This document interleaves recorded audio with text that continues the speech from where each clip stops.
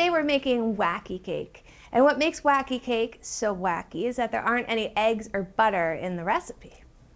Right in the square pan, add flour, sugar, cocoa powder, baking soda, and salt. And whisk it all together. We're gonna get wacky and make some craters in our dry ingredients. Pour vegetable oil into the larger crater, and in the 2 smaller craters, add distilled white vinegar and vanilla. With no eggs, the vinegar and the baking soda provide the lift in the cake. Pour in a cup of water, and then stir until just a few streaks of flour remain.